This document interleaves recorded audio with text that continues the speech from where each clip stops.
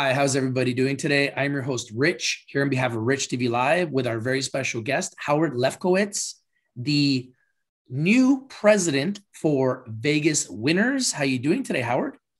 I am well, thanks. How about you, Rich? I'm doing fantastic. You have an incredible track record as the former CEO of Vegas.com and senior executive of Earthlink and the Home Shopping Network. Amazing, amazing track record. What brought you to Vegaswinners? And can you tell us a little bit about your background? Sure. I'll answer your questions in order. Thank you. Wayne Root, who's our erstwhile CEO and a well-known handicapper for decades, has been a neighbor of mine for quite some time in Vegas. And our families grew up together, and, you know, our kids hang out and we go, we spend a lot of time together. And so when he embarked on this Vegaswinners, given that I had a little bit of exposure to the Vegas brand over the years and pretty technically and marketing and operationally aware, he asked me to get involved, and I said, sure, that'll be great. So that's kind of that's the how, which is fairly, it's a pretty entertaining story, actually. There's more to it, but for another day. And as far as background is concerned, I was originally, I was at Earthlink in the very beginning of the internet days. There were less than 1 million people on the entire internet. Now there's more than 1 million people on the internet in your neighborhood. Yeah. And then before that, I was president of the Home Shopping Telemedia Company in Florida. When people said no one will ever shop on TV, that's just stupid. And then, at Earthlink, people thought the internet was a joke, a fad, et cetera, et cetera. And at Vegas.com, I was told literally no one will ever buy a room or a show ticket in Vegas on the internet. That's just never going to happen. And we went from, 30 grand a month to almost a little over 400 million a year. So, wow. I'm at the intersection. I like to think of myself as an innovator at the intersection of things. I like that. An innovator in the intersection of things. How are things going today with Vegaswinners? Well, things are great. We're doing a lot of innovative things. We're creating a lot of new technologies. I've been fortunate enough to have a lot of my guys who I work with for decades work with me on this and bringing in some new blood and some of the marketing people as well. We're about to, in the next we're going to start shooting any minute now, actually. Wow. What time is it? It's around noon Pacific, 3 p.m. Eastern. Okay, so within hours, we'll begin shooting our first podcast. Wow. And we're going to do a podcast that's not your typical podcast, I can assure you. There'll be some surprises coming. Wayne will be in it, and my friend for a long time, Angelica Bridges, who was on Baywatch for a number of years, and quite a lot of fun. So we're going to do this a little bit differently than normal. We're going to shoot it more like a television show than a podcast. And we're going to have, Wayne, of course, with his decades of expertise in sports gaming and his commentary and a host of other surprises. And we're going to start shooting any minute, and we'll be on the air in the next couple of weeks. Wow. I'm very excited to see how that comes out. I'm sure it's going to be a huge success. It's going to be a lot of fun. Absolutely. Now, every company that I've seen that has been hugely successful is typically defining and solving a problem. What is it that you would say that Vegaswinners is solving? What is the problem that you guys are solving? Well, first of all, I think that, again, I'm a serial entrepreneur who tries to look around corners. And so some of the things that get said are things that are viewed in a rather through a rather stilted filter of, no, that's never going to happen. No, you're not going to be able to do that. What's wrong with you? A friend of mine was one of the earliest guys at Intel, and they were raising money, and they said to him, the way you guys talk, it sounds like you think there's going to be a computer chip in every doorknob. And he said, well, there will be. And of course, today, there is. Absolutely. And so the reality is the problem isn't necessarily a problem. we're trying to do what Wayne Gretzky did, skate to where the puck is going to be, not where the puck is. Because where the puck is, it's already too late. You don't want to be behind the wave. You don't want to be ahead of the wave. You want to be there when the wave crests. As you probably know, dozens of states have most recently legalized gaming, sports gambling in particular. It is a giant business. In fact, I would go so far as to say that without gambling, sports would be a whole hell of a lot less popular. I agree 100% with you. That's such a real statement. I have so many friends that only watch football because they gamble on the games. Right. And they say to me, Rich, I wouldn't watch if I wasn't. I mean, everyone has their favorite team, but if you're gambling on all the games, now you're watching all the games. You have a reason to watch, right? Because you got money on the line. And I agree with you 100% with that statement. Look at the success of Red Zone. Absolutely. People thought that was rather silly, but there you have it, right? So I think people love the notion of gaming on sports, whether it's their own pool or a buddy, a friend. I went and sat at the Dodger game behind Emilio Estevez and Charlie Sheen, and they each had a stack of $5 bills, and they were betting every pitch. Okay, he's going to go low and inside. No, I'll take not low and inside. Right. And then this one's going to be, they would bet 2 and 3 bets on every pitch.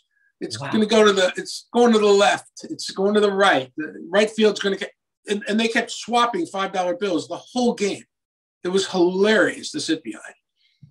I bet. So, gaming is a big part of what makes sports. I agree with you. And it's also extremely important if you're building a successful business to have a very unique culture. Why would you say Vegaswinners culture is unique? Obviously, you got Wayne Allen Root. He's very unique. What makes Vegaswinners culture so special and so unique, in your opinion? Well, there are a couple of reasons, actually. And it's a great question because I believe culture is everything to a business. And I believe brand is a huge component of that culture. And the culture is of the brand, and the brand is of the culture. I'm from Pittsburgh, and in the 1970s, you probably heard that our football team did pretty okay. And I was buddies with a lot of those guys, and still am. I'm still friends with a lot of those older players who are now in their 70s.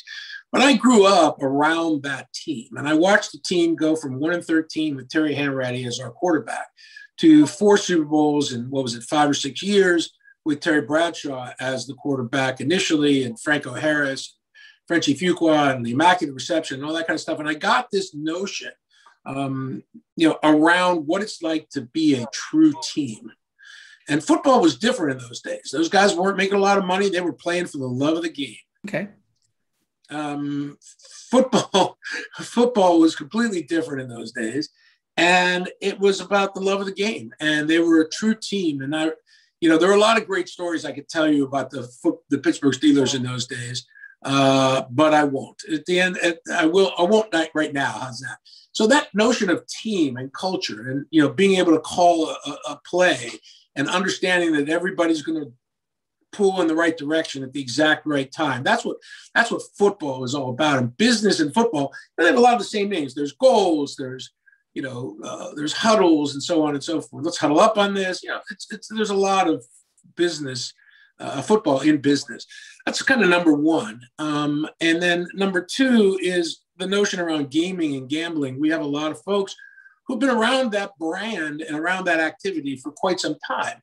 And so we kind of know, a few things here and there. We've managed to pick up some information along the way that we think that we will bring to this party in a very different sort of way to create that unique experience where Rain's not a Johnny-come-lately. The company's not Johnny-come-lately. But we see the vision of the future of sports gaming and sports gambling, as well as the entertainment and the entertainment value around it. And we think that's part of the culture that we bring to the table. Fantastic. Now, it's important that companies know what their goals are as far as financing and mergers and acquisitions. Do you guys have any needs as far as financing and mergers and acquisitions for the future? And if so, what are they? We're in the middle of a current offering. I can't speak to it because I'm not permitted to do so, and that's fine. But we're also looking for some acquisitions, and you might expect an announcement or two shortly. We're working on some things here and there. And, that's basically it. We are looking for some appropriate and effective acquisitions that tie into our overall model and our needs. And that's kind of long and short of it, as much as I can talk about here anyway. Thank you very much for sharing. And it's important for us to understand as shareholders what some of the milestones are for the company in the next 12 months. Can you talk about some of the milestones that you guys are setting forth for the company? Well, I can say a few things about that without, crossing lines. And, as you know, gaming is a highly regulated space. So, we have to be careful, as is, finance. So in general, I would say that we are working on, as I said, the podcast. We will be launching our new app imminently. We'll be launching our new website shortly. We intend to have a whole lot of interesting distribution relationships that I can't get into. But, you can, and we're going to be a major player in this scores of billions of dollars, the business that is. If you look at DraftKings and so on, for example, and one of my buddies is one of the original investors at DraftKings. I mean, they have shares at 33 cents a share. Wow. What is it now? Like $80, 70, 80 bucks. That would be more. Even I could do that math. Yeah. So gaming is in its infancy. We are still at the very, very beginning. The broadest part of the market has yet to occur. We're not even close. We still have half the states that haven't even shown up at the dance, and they will, because they all need the revenues. Yeah, no, I see that 100%. Mm-hmm. Now, speaking on that, Rich TV Live has about close to 100,000 followers worldwide watching our show on all social media. Mm-hmm. And over 100 countries that are going to see this interview, see this video. Wow. Why would an investor be interested in investing in Vegaswinners? What's in it for the investor? Well, I mean, we think it's going to be a good investment. We're investing our money and our time. And we look at the overall industry and say, this is the gaming industry. I know that you may find this shocking, but we think that gambling is going to catch on. I don't know. Maybe yes, maybe no, right? But now it's going to be a lot easier for people to do that. And that's really what this boils down to. You no longer, let's face it. I mean, Vegas started a long time ago, and it was the only place you could do it for the longest time, if you remember, the state of Nevada. And then from there, there was the Indian reservations. And, this is no different than any other industry. This is no different than retail. This is no different than movies. This is no different than television. This is just the next wave of that. This is no different than the hotel, Airbnb, those sort of notions. This is no different than that business. And I have found myself at the vortex of those things for the last, I don't know any different. I mean, unfortunately, I can't, I just don't know the difference. And this is the next wave of that. I agree with you 100%.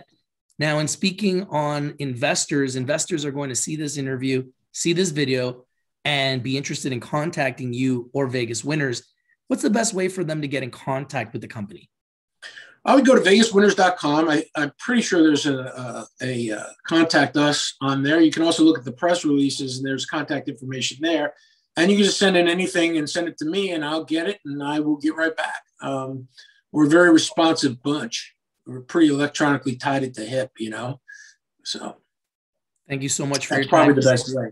Thank you so much for your time today. Rich, thanks for having me. It's been a pleasure to hang out with you for a while. Yeah, and hopefully we can do this again. We've been a big fan following Vegaswinners since the start. We've had all the key players on the show. We're really excited to have you on the show and learn more and continue to watch this company grow and evolve. Now, remember, guys, Rich TV Live is strictly for education and entertainment purposes. Always consult a financial advisor before you invest in anything that we talk about here on Rich TV Live. And if you like the video, smash the like button, comment on the video, share the video everywhere, and subscribe.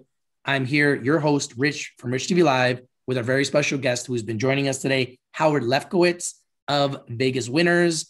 Have yourself a great day, Howard, and thank you for joining us today. Thanks, you too. I'll see you again soon with more stuff to talk about. I look forward to it, Howard. Have a great day, and thank you guys for watching. Have a great day, everybody.